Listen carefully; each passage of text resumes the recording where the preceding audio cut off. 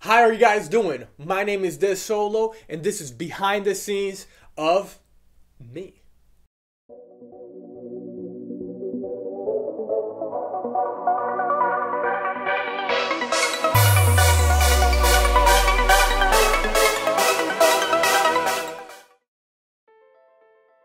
What first got me into music? Oh man. Well, honestly, if I'm being really honest with myself, I feel like music has always been a part of me, but I guess being born in Venezuela and then having family that was really into music really wrapped me into that world. And I just been writing songs for the longest, honestly, since I was like 4. So as I got older, I got more into music and I just wanted to do it more. And yeah, I guess that's how it started, guys. Who inspired me to make music? Can I say me? I'm just kidding. No. Honestly, it's one of the biggest things that happened in my life was listening to College Dropout when it came out. You know, I remember burning a CD back in the day, LimeWire days. I know you guys know what I'm talking about. You know, getting some computer STDs. You know what I'm saying? Everybody knows what I'm talking about. But anyways, I grabbed that album when it came out and I burned it and I listened to it. And right when I listened to it, I knew it was something different. And after that, I just felt like, man, if Kanye West can be this creative, why can't I be creative? So it just kind of snowballed from there and I just started creating music. How can I describe the music that I typically create? Wow. Creative. I just have to say, I think it's creative. I think that the music that I make is different and I try not to copy anybody. And maybe sometimes it comes out because, you know, there's so much music out there that you're bound to sound like somebody. Does that make sense? But I just try to make music that's creative and that really calls into me, that I love to make, that has some message. So yeah, I guess you can just say that it's just creative, something new, something that I love to do, that I want to share with people. Yeah. What is my creative process like? Well, for this album, it was really different. Just because I'm just one person. I'm doing this all by myself.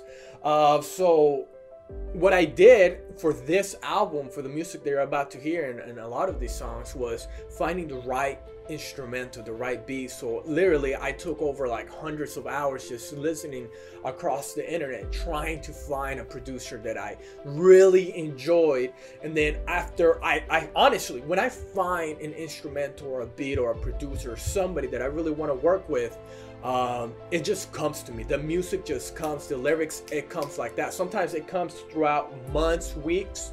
Sometimes it just takes 30 minutes to make, and it's just a beautiful thing when that happens. But it's very rare when it does happen. But I'm always open for it. So yeah, that's my creative process for this album. At least that's what I do. I look for the great music, I write it, and then I engineer it, I record it, and it's just really straightforward how I do things. Yeah. Who would I like to collaborate with? At the moment, I feel like nobody. Just because I feel like I need to get better. I feel like I need to find myself even more now that I am, or who I am right now. I just feel like I need to work on who I am more as an artist so I can fit better with other artists. Because right now, I'm in a developmental stage, so to speak. And I just feel like it's a little unfair with other people that I give them that I have worked with other artists. I'm not going to say that I haven't. But right now I'm holding off doing more projects with other people just because I really solely want to focus on me and the projects that I'm making. So, yeah. If I could open a show for any artist, you know, honestly, for me, this was a tough one because I like music that's different, but one of my favorite artists that I love, it has to be like John Billion. That'd be awesome. I mean, that'd be a great thing. I've been to a couple of his shows, you know, earlier in the earlier years that he was doing his stuff, and I mean, that would be a dream come true just because I've just been a fan for so long. So, I mean, if you're watching this, you already know. Desolo's ready. Let's do it. One message that I will give my fans. Be patient. Just be patient, I guess. I'm not really good at doing social media and all that stuff just because I'm so busy creating, and then on top of it I have to make sure I make videos and do marketing and then do videos like this for you guys. So it's be patient. I might not post a lot until I get there in my career, in that step that I can hire somebody full-time.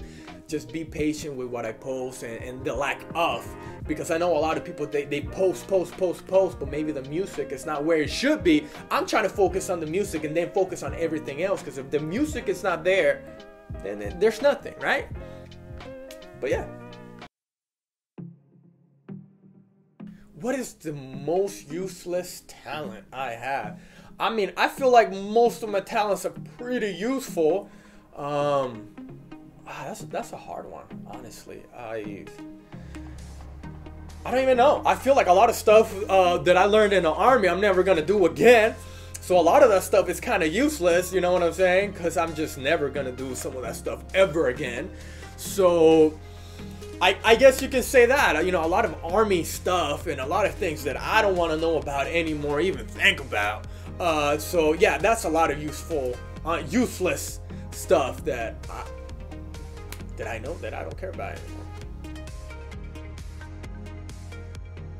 Do I sing in the shower and what song? I feel like when I'm in the bathroom, in the shower, I'm taking a shower, I don't like getting soap in my mouth. I'm just saying, that's just me. You're probably thinking that, hey, you know, why are you getting soap in your mouth? Maybe you got a bigger problem. But I'm just saying, if it's happened to you, then you know. So, yeah, I don't sing in the shower, take a shower. Wow, what would I be doing right now if it wasn't for my music career? Well, pretty much I'd be probably living life just like anybody else, I'm just saying.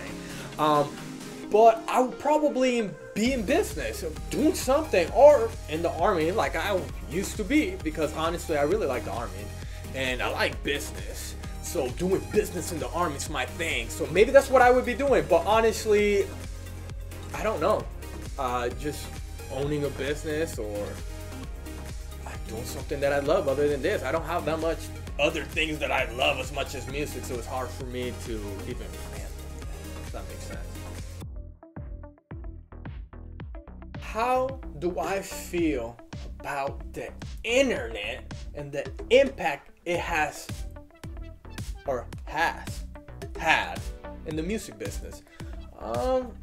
Honestly, I don't think it's been bad. I think the problem is that there's not much education when it comes to doing music, so everybody just wants to do it, so there's just a lot of stuff out there that might not sound as good as it should. But I think it's been great. I think the internet has been amazing for the music business. For the first time ever, we can collab with other people across counties, countries, around the world, and we can make beautiful music that otherwise we couldn't. So I think it's a blessing. Yes, you know, there's a lot of things there's a lot of things that the internet brought to the music business that a lot of people don't like. But there's more good than bad, and it really outweighs the bad. So yeah. Which famous musicians do I admire? I love a lot of the oldies. And when I'm talking about oldies, probably not what you think. I'm not talking about the 80s. I'm not talking about the 90s. I'm talking about classical music. I love classical music. You know, I like a Bach. I like Bach a lot. I don't know. For some reason, I like Bach. It just always... something about Bach and the way that he writes his music and the cellos and the concertos.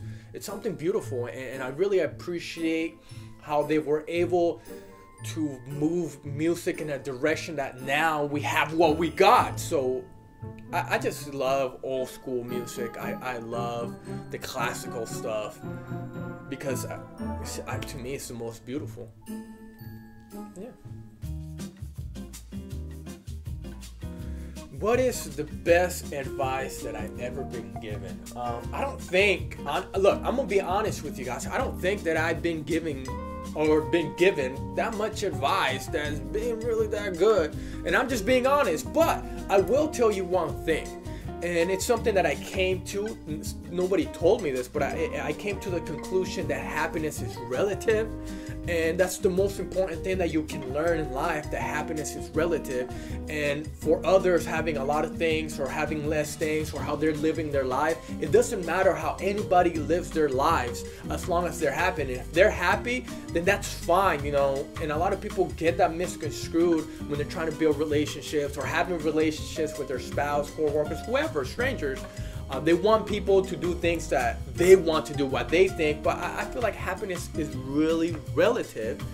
And if there's one advice that I can tell anybody is that, you know, don't worry about anybody else's happiness. Worry about yours and go for that. What makes you happy, you know, like what makes me happy is music. So that's what I do. Do what you want to do. If I can change anything about the industry, what would it be? I honestly think the one thing that I would change, because there's not much, the main thing is that artists would be more creative. And when I say be creative, it's not like do more or be crazy or anything. It's just be more authentic with themselves. Like don't copy other people. Don't do this and that just because that's what you hear and that's what you think that there's a commercial appeal. I feel like most music didn't have a commercial appeal. It became commercial when people liked it. But if it doesn't exist, then people can't like it. And I feel like we're missing out on so much amazing music that people have to write, but they're so stuck on writing what everybody else is writing about and doing music and making it sound like everything that's sounding right now, because they're so worried about getting that instant gratification of getting that like, and you know, instead of building something more real, more sustainable, something that people can connect more with. That's what I would change, guys. What's next for me? Well, honestly, just make more music, guys. I'm gonna make more music. I'm gonna help other artists out. I'm just trying to build something special so I can help people. And I'm just gonna continue doing that. I'm gonna continue doing music, and I'm gonna continue to try to help other artists out and just help other people in general that want to listen to me. And thank you guys for coming with me in this journey and knowing a little bit more about me, who I am, Desolo. So now, if you have any questions, guys, go in the comments. Leave me a message. Whatever you want. I'll try my best to get back to you. Peace.